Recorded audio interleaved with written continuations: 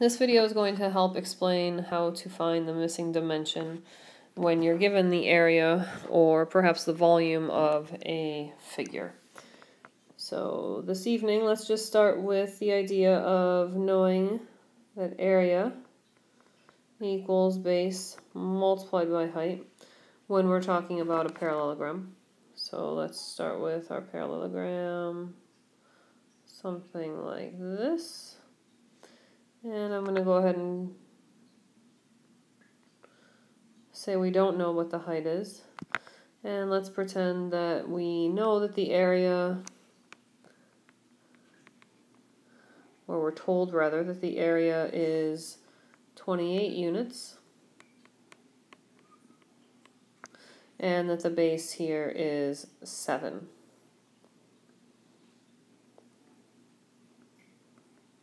Units.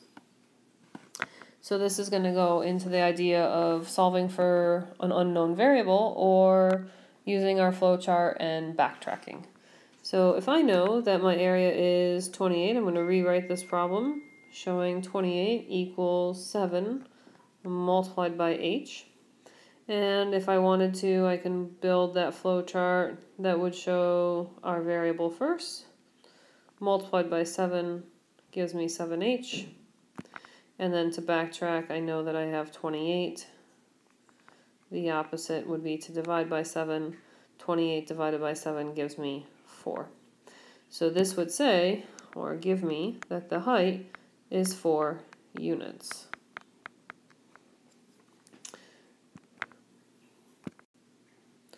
The same can be said if we're looking for the area of a triangle or working with the area of a triangle and trying to find an unknown value. So let's draw a triangle. Make it be a right triangle for right now. And honestly, it doesn't really matter. We could draw something that's a little bit more isosceles, where these two sides would be the same. Or we could even draw a scalene triangle where we're not having any of the angles or sides be the same. So you take your pick of which one we want to think about, and let's just go ahead and remember that the formula for finding the area of a triangle is area equals base multiplied by height divided by 2.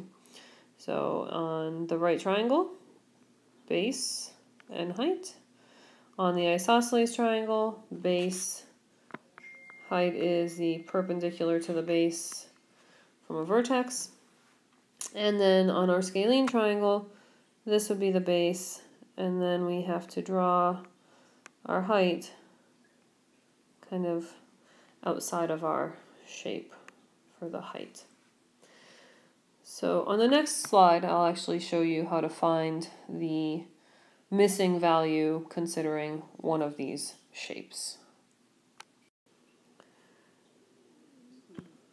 So on this particular triangle, we have a scalene triangle. Our base and our height are going to be different, as will that third, or all three side lengths rather, for the triangle. And our formula is still area equals base multiplied by height divided by 2. So instead of having just a one-step equation or formula to follow, this is actually 2 steps. So if I know my base, and let's write in the height just to indicate where that would be.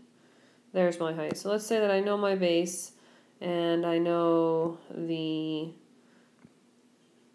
area of this scalene triangle, then I should be able to find the missing height. So let's understand, or let's start with it. The area equals, let's say 18 centimeters squared. And let's say, for the sake, that our base is going to be 3. So if our base is 3, then we're just going to go ahead and substitute in what we already know. So the area is 18. My base is 3 multiplied by a height, and then gets divided by 2. So I'm going to draw my flow chart here to show or remind us. We're going to start with h. the first thing that happens to h is gets multiplied by 3. We're left with 3h, and then it gets divided by 2. So my end circle gives me 3h divided by 2. Remember, the 3 is in place of our b for base. And for this particular flowchart, we know that that equals 18. And now we're ready to backtrack. So the opposite of divide is to multiply by 2. 18 multiplied by 2 gives us 36. And then the opposite of multiply by 3 is to divide by 3. And 36 divided by 3 is 12. So for this triangle, my height is no longer just a variable of h, but my height would actually be equal to 12 centimeters here. So h equals 12 centimeters, base equals 3 centimeters. And you can always check your work by plugging into the formula that we started with at the beginning of the problem. The last type of problem that you're going to be finding a missing dimension for, missing base area for, would be thinking about the volume of a rectangular prism. And the volume of a rectangular prism can be multiplied, or found rather, by multiplying length by width by the height. And sometimes this is considered to be the big B multiplied by h. Big B is going to represent the base area. And the base area in this diagram is going to simply be what makes up that two-dimensional shape of being length and width before we then finally multiply by the height, or the number of layers that we find for that length and width. So if you were told that you had a volume here of, let's say, volume equals 60 centimeters cubed, and you wanted to find out what possible dimensions you have for length and width, because you already know that the height is, let's say, we'll keep it simple. Let's go with 10. Okay, so if the height is 10, then we know that we can substitute in volume equals length times width times height. Volume is 60. Length we don't know. Width we don't know. And we know that the height is 10. So combined, we need to think about what can these two numbers be. And since we know that 10 times 6 equals 60, then you need to come up with some different options of what could your L and W be.